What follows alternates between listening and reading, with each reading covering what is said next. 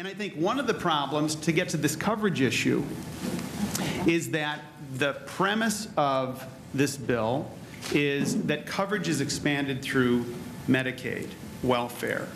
Speaker Pelosi a couple of minutes ago, or a couple of hours ago, actually said that health care reform is entitlement reform. No. Yes. Yeah. I would put a brighter light on that and say it's entitlement expansion. Think about what we're doing. You know, the CBO, when they wrote to Harry Reid, wrote to Senator Reid a couple of months ago, they said, look, there's about 15 million people that are going to be put on Medicaid.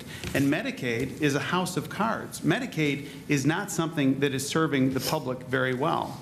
Their state controller in Illinois, and we all come from states with real trauma.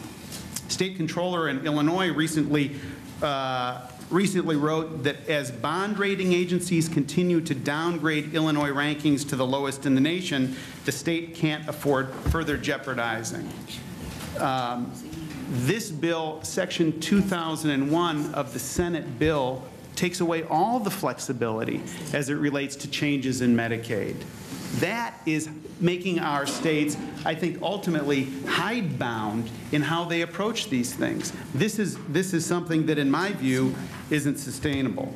Governor Brian Schweitzer of Montana said, let me give you a quick quote, "One of the least effective programs in terms of health care in the history of the country is called Medicaid. About 20% of America is on a Medicaid program, and they'd like to shift they, meaning Washington, would like to shift it and grow it to somewhere around 25 or 30%.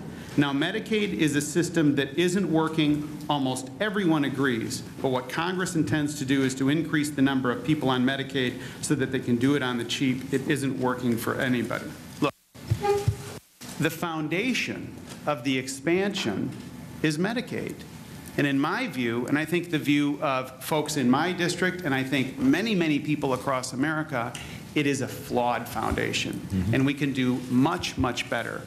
A Republican proposal that's out there would reduce the number of uninsured by 3 million people. So, look, you've heard it today in many, many forums. Remember the old, in closing, you remember the old game you used to play as a kid, Etch-a-Sketch? And you'd start out with the Etch-a-Sketch, that little thing where you try and draw something and you dial the dials, and over a period of time, the more you dialed, the more crazy it looked, and then finally you'd say, oh, let's just go like that and do the Etch-a-Sketch.